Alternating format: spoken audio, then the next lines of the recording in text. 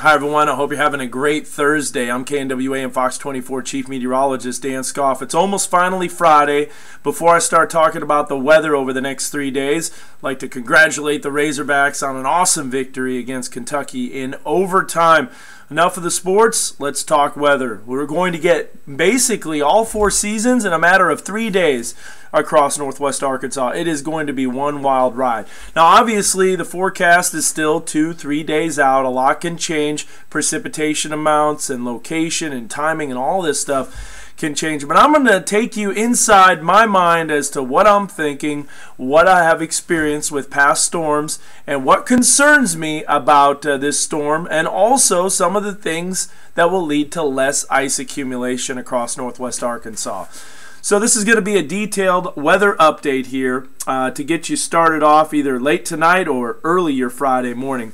Satellite and radar showing we have a weather system that's going to be moving in, and if you catch this in the morning, some of this precipitation that comes down from this system could fall in the form of light freezing drizzle and light freezing rain. Now that's not going to last as temperatures quickly warm up. I'm going to focus my attention onto a system that's off to the west of us and west of the west coast of the United States, so west of San Francisco. But the low pressure system that's moving in for Friday going to bring some wind, also a little bit of a light drizzle, light freezing rain that happens on our early Friday morning, a few hours before sunrise, lasting until about maybe an hour after sunrise. That is very questionable though. What isn't questionable is that this system is massive. That's approaching the west coast of the United States. Look at the swirl and spin. It almost looks like a hurricane. It's what we would call a comma cloud, and this is an intense system. Very large low pressure, and it's moving towards the west coast and will be moving into northwest Arkansas and the River Valley and affecting a good portion of the southern plains and Mid-South with winter weather. So first of all, let me tell you about how Arctic air masses behave with the Ozark Mountains. If you haven't seen this before, we have a very strong Arctic cold front, and you will not believe the temperature drop.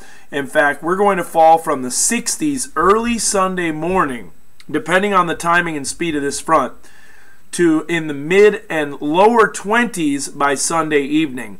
And across this front, you could have a 30-40 degree temperature range only over the matter of maybe 10, 20, 30 miles. This is going to be a front to behold. So this cold front is very shallow, meaning it's very low to the ground.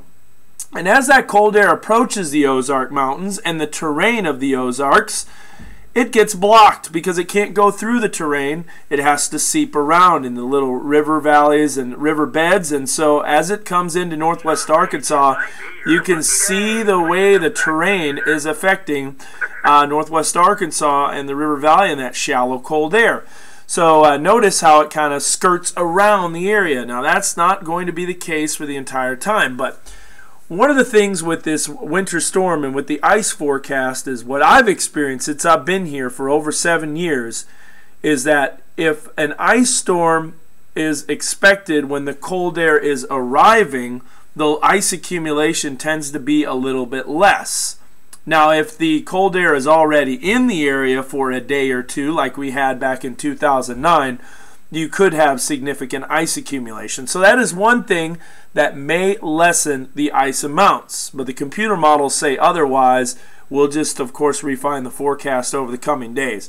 So here's what the surface map is going to look like. There is that shallow cold air mass getting stalled out in the Ozarks terrain. But we have those temperatures in the 70s, even 80s south of the front. Not too far north of the front, temperatures will be in the 20s. So here is our weekend winter storm potential. You got to keep in mind the area of ice and sleet and snow will shift north and south as the latest track of this system comes in. But I do believe the timing of all this will start late Sunday morning for northwest Arkansas. Now, of course, that cold air has no problem racing through Oklahoma, Kansas, north central Texas. So that cold air is going to arrive a lot sooner in eastern Oklahoma. Now we do have that potential for ice across northwest Arkansas. The latest kind of showing that maybe that precipitation area will be more in central and eastern Arkansas for the heaviest ice accumulation. That remains to be seen. So why are we getting the different precipitation types? I've shown this before, but I wanted to show it again in this detailed webcast extra. Let me set the stage for what's going to happen on Sunday. As this shallow cold air mass comes in from the north, again, we're looking to the west on this graphic, it's very low to the ground, but it's almost like a wedge. So the farther north you get, the deeper the cold air is. As we move in from the south, a warm layer of air that's above freezing, and that will happen, this is a textbook ice storm setup, that gives you your different precipitation types. So for instance, where the clouds are snowing, it all starts off as snow with temperatures very cold and well below freezing above that warm layer of air that's above freezing.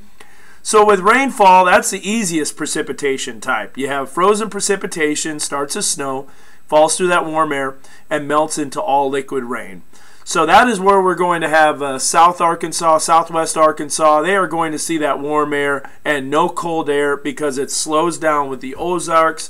Eventually it'll move in, but I don't believe winter weather is going to be a major factor for South and Southwestern Arkansas and Southeast Oklahoma. However, as we move into the freezing rain potential, that shallow wedge of cold air is not very deep. So what happens is you have the frozen precipitation that falls through the warm air. That means it's going to melt from snow into rain. However, because the temperatures are chilled at the surface, any elevated surfaces that rain hits will freeze on contact, and that's what gives you your layer of ice. So if you were to go up in a hot air balloon above 1,400 feet, you would be well above freezing.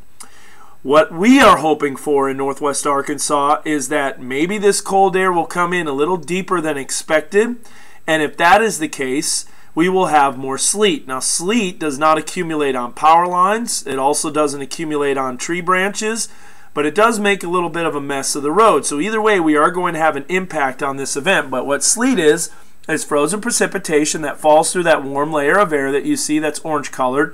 It will melt into rain, and then it continues to fall into a cold layer that's near the surface, but instead of freezing rain, that cold layer of air is a little bit deeper, so that gives enough time for that raindrop to totally refreeze into a solid ball of ice. And then snow, of course, which is what's going to happen by the end of this system, and that's going to be Sunday night into Monday when that cold air is deep enough and gets deeper on the backside of that low pressure system that it will fall as snow and remain as all snow. So those are your different precipitation types. That's why we see all the different precipitation types, because you get that warm layer of air that surges in from the south because you have the Gulf of Mexico very close by, and that's why we're going to see the potential for the ice storm setup. So how much ice are we talking about? Well, this is preliminary, but it does appear ice storm criteria will be met, and this could include possible interruptions in the power grid and some power outages. Notice by 10 o'clock in the morning, as of this time with the Future Tracks timing, about 1/100th of an inch of ice, but watch it quickly start to pile up. So as this system comes in on Sunday late morning into the afternoon, there will be enough instability to actually form some thunderstorms, and those thunderstorms could lead to enhanced precipitation rates. So right now the ice accumulation is showing about 3/10 of an inch. That is enough to bring down power lines, especially with the gusty winds that will develop. So those are all of the things that we are watching here. I know this is a very detailed webcast extra. The latest computer models will be out tomorrow morning. I'll have another update and a detailed webcast extra tomorrow afternoon. I do not have a weather talk this time, so I'll be hammering out the weather data, coming in and giving you the latest webcast extra and also the 4W. So I hope you found this webcast informative. We are going to get definitely an impact event on Sunday. Depending on where that freezing rain and sleet and snow sets up will determine exactly what we see. But one thing is for sure, this system is significant, and someone will get pounded with heavy ice accumulation and could have substantial power loss areas. So keep it here with your Northwest Arkansas Weather Authority, and we will keep you safe.